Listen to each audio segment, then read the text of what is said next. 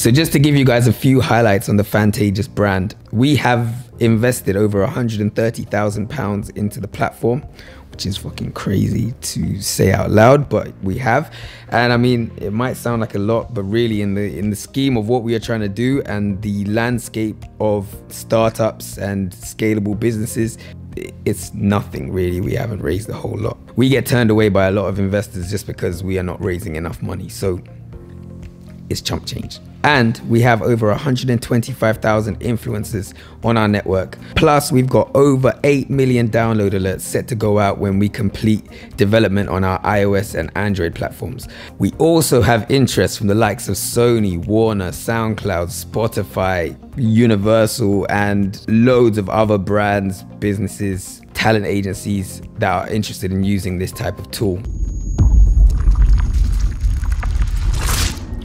As a lot of you are probably aware, I've been working on an app for some time now. Fantagious is my little baby. I've literally put everything I have into this platform because I believe in it so much, and because I believe I can see something that not everybody else can see. So even though the app is not officially out on the App Store and we've been working with different betas and blah, blah, blah, we still covered quite a lot of stuff, and we've gone through a load of ups and downs that I think could be quite cool to share with you guys, especially those who have been following us from the very beginning. So this mini series is gonna be a little history lesson on the platform, where it all came from, how it came to be, how we raised our first bit of money, and all the rest of it. So today, Fantagious is a talent discovery and talent marketing tool designed for musicians, content creators, influencers, and for the talent industries which benefit from those type of creators. So we've built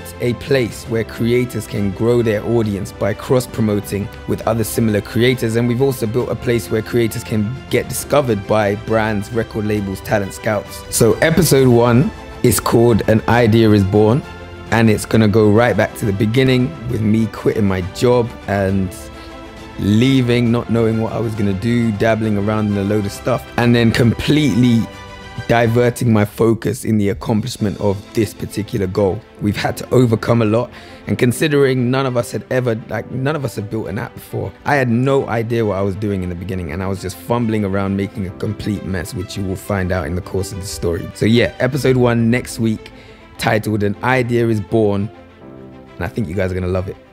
Peace.